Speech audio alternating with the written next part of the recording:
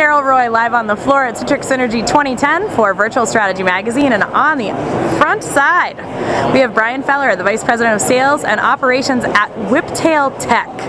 Now you guys are having way too much fun at this booth. You've had mad traffic all show long. You're Citrix ready. You got a great technology. Tell us about it. What is it about desktop virtualization that you guys can enable? Sure. Thanks, Carol. And yes, it's been so trafficy that I can barely talk, so I apologize. Basically, the net is we're here talking about how to deploy Zen Desktop much more broadly.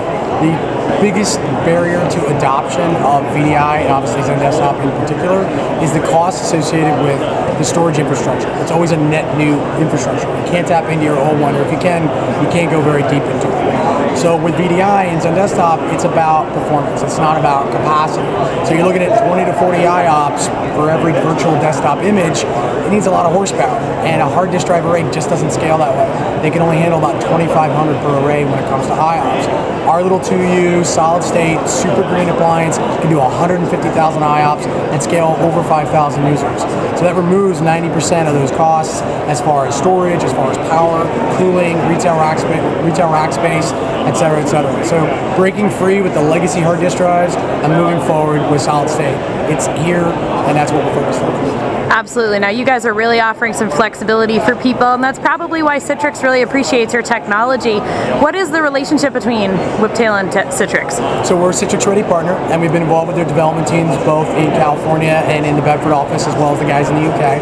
And they've been tremendous for us because they're helping us tune the device to be more and more functional and more optimizations and efficiencies wrapped around Zen Desktop and the elements therein, such as provisioning server, etc. So they've been tremendous.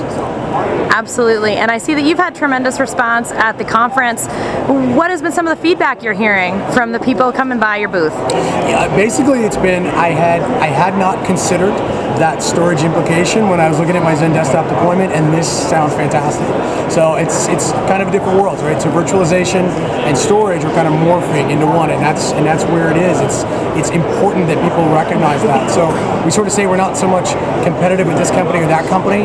It's just about the fact that we have ignorance out there. People are not aware that we're around, and that technology can be an enabler for Zen Desktop.